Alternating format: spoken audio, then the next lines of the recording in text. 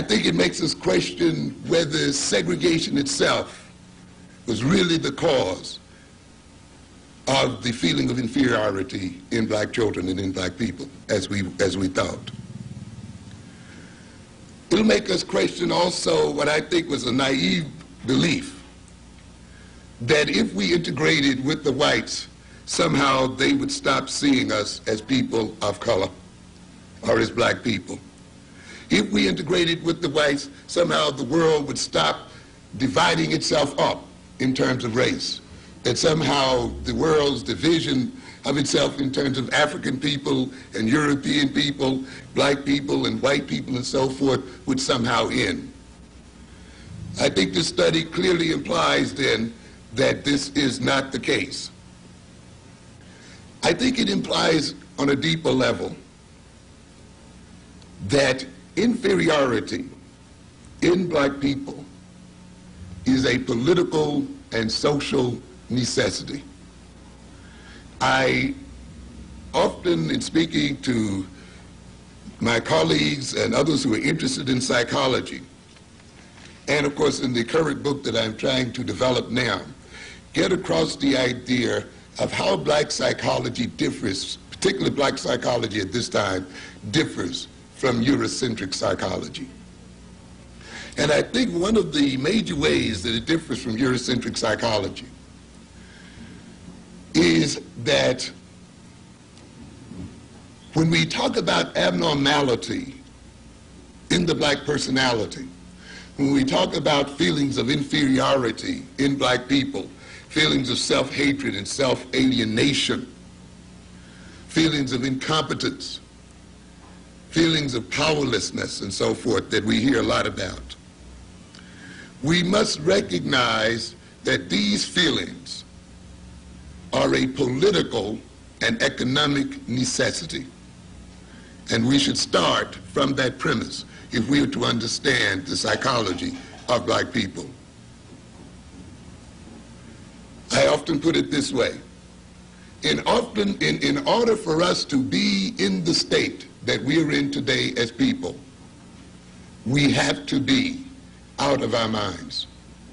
We literally have to be crazy. It is necessary for us to be crazy. It is necessary for us to be backwards. It is necessary for us to be maladjusted. It is necessary for us to be disunited. It is necessary for us to be self-hating. It is necessary for us to be filled with an inferiority complex. In a world where the European is essentially about 10% of the world's population, if that 10% is to continue to rule over the other 90%, it must keep that 90% out of its mind. It must keep that 90% in a state of deception. It must keep that 90% filled with a feeling of powerlessness and incompetence. If this 10% is to continue to consume more than 60% of the world's resources, if this 10% is to continue to rob African, Asian, and other nations of their material wealth, then it must keep those people in a state of maladjustment. And this implies then that no matter how much integration you may bring about, the feeling of inferiority must be a constant in the black personality. No matter how many people you run for president, no matter how many mayors you get elected, no matter how many people you get on the board of IBM and the others, the basic sense of inferiority, the basic sense of dependency must remain a constant in the black mind. And I will indicate this, and I think this study, which occurred now some 40 years later, shows this to be the case. Dr. Clark shows surprise that after all of this time, this feeling is still there. I would not, and I don't think any student who's basically looked at the necessity of black people being out of their minds as being the foundation of European dominance would not be surprised. I think it was quite predictable. Remember, these children have this feeling of inferiority basically from the end of their second years. You can pick up this sense of inferiority as early as 3.5 years old. So it starts very early. And I'm still working through my mind the implications of that finding. We are talking about preschool children, not only children that are in school, but children who are having this feeling prior to school. This would, of course, indicate that, to a degree, that our environment is saturated with racism through TV, through the various media, through the pictures our walls, through the unconscious and conscious state, and influence the child's behavior and attitude starting in the womb itself.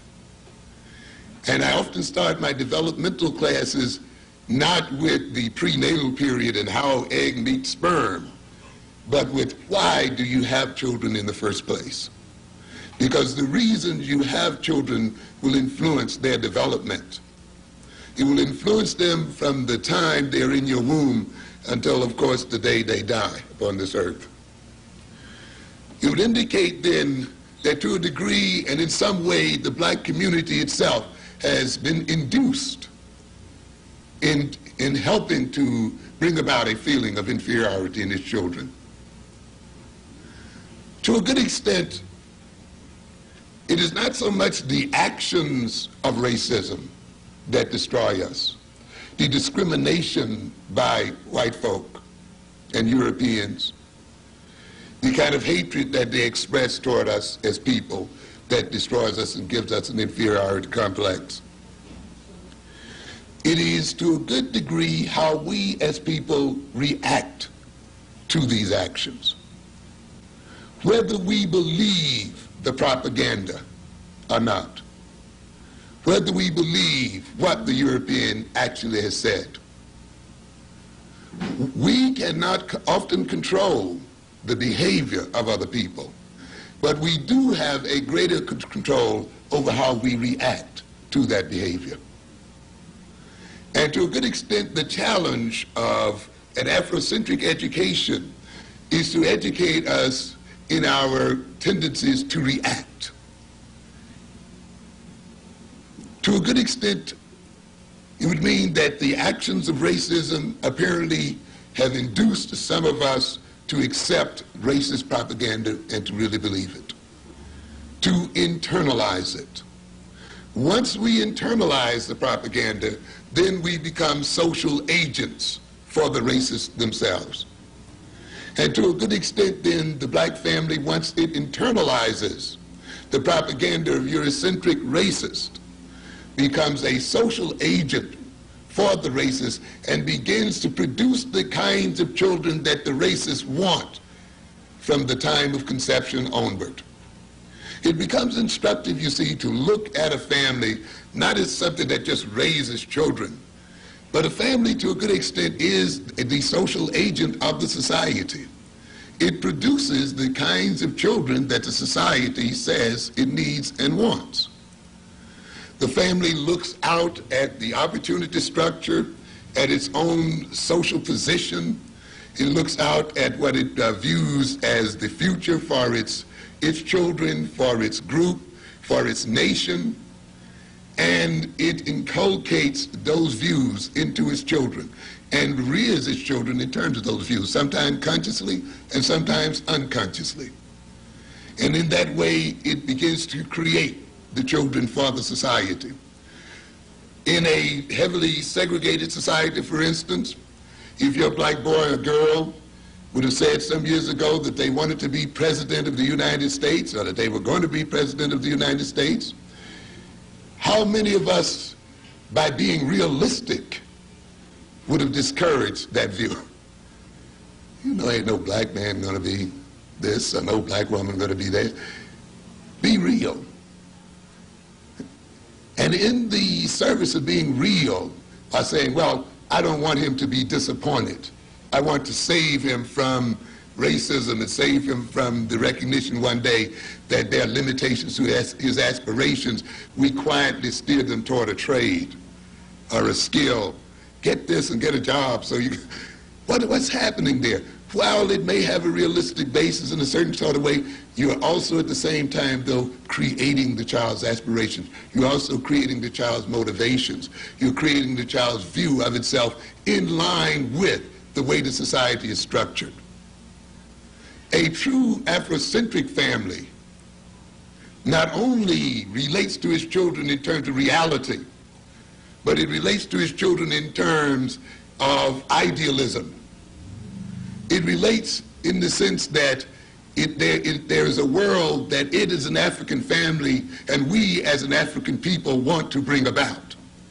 While the black man may not be president of the United States, it does not mean that he cannot rule the world.